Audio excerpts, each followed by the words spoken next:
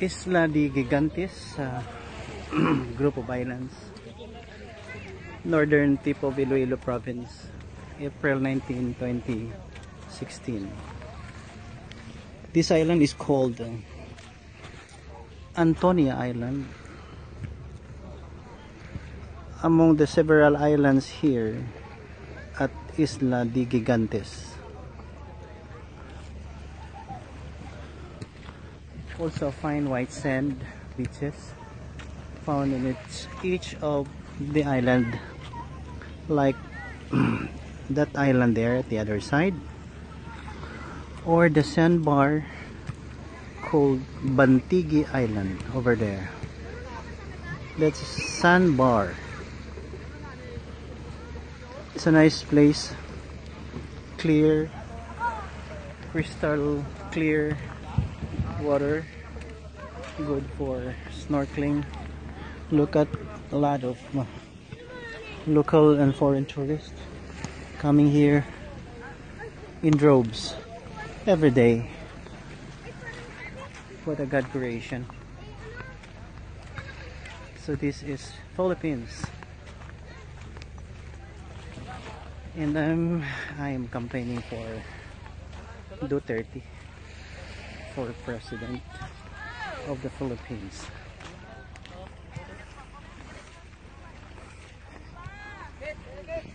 With me is my family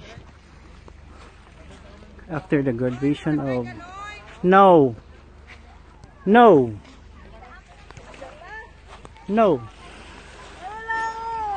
I don't like banana boat. I want banana queue.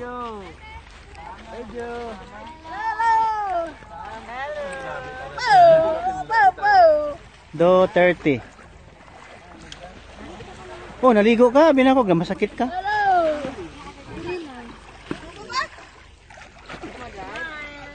Vacation. Hala, Nay. Ito ba picture si ate mo?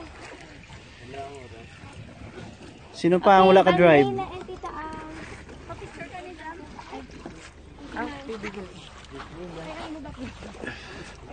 There's a cave there. You have to pay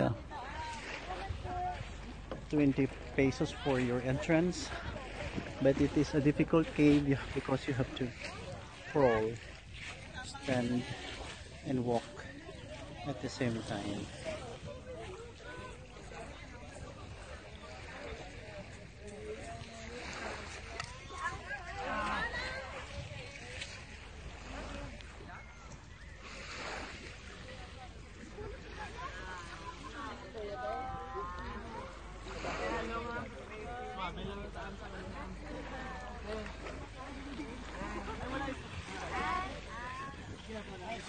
Tita Am's driving the jet ski.